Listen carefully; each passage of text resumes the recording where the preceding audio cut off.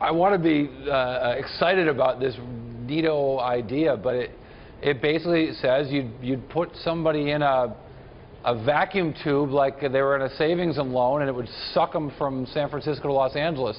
Having done that 6-hour drive last week, I can say getting sucked in an 800-mile-an-hour tube built by the government. Hopefully the tubes will be built better than the roads have been built and maintained better, because a single leak in the tube could cause you to go 800 miles into a very fast death. But it's a neato idea. I don't know, what Musk's notion of it is, but the basic idea is create a vacuum tube that would go massive distances, such as San Francisco to LA, and then people would go into it either in a coffin-like device, or even something big enough to put their car into it, and get sucked all the way at 800 miles an hour.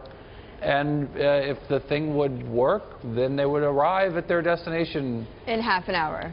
Well, yes, Cory, in time for another In-N-Out burger. Okay, so Cory, what was interesting though was on a conference call, people were, the first question was who's going to build this, and Elon Musk said, well, somebody else has to build it, but maybe he might build the first iteration of it.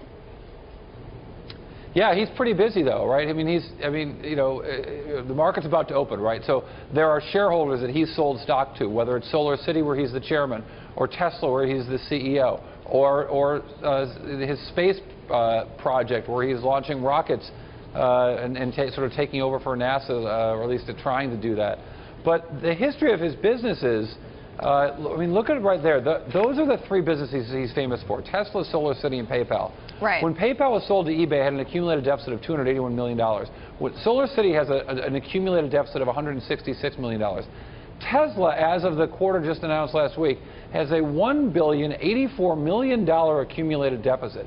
None of these businesses has ever accumulated a dime of profits. Well, so I think while it's great to be excited about neato ideas, and we all love the Jetsons, let's sort of take it with a grain of salt and think about who we're talking about here and what he's shown us he can accomplish as a businessman. Neato ideas, profits not at all.